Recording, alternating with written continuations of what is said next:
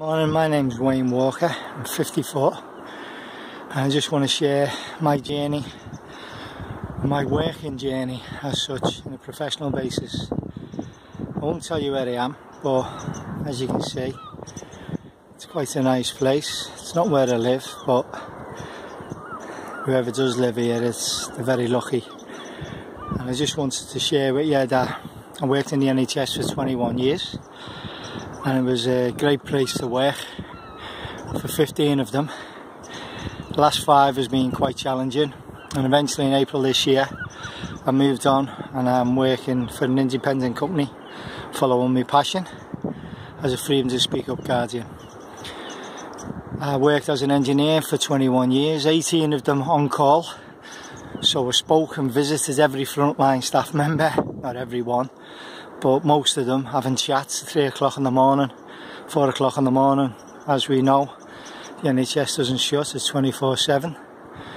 And it's fascinating listening to people's stories and the challenges they have to put up with in the NHS. And why I took the Freedom to Speak Up role was in January of this year. There was an advert for a volunteer for a Freedom to Speak Up Guardian in my trust. And in January 2016 I applied for it and got it, and it just gave me a new vocation. I've always done first 10 years as a union rep trying to help people with employment issues, and now I wanted to help them with their concerns, and I'll explain in my different video logs what the Freedom to Speak Up role is, what I'm about and what my passion is.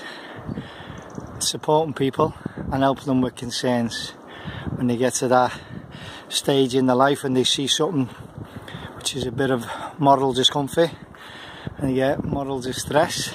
You can't sleep overnight and you think this is wrong, I need to speak to someone. Well, that's what we're there for, that support as Freedom to Speak Up Guardians. So I'll speak to you soon in this beautiful place. The sunrise just coming up.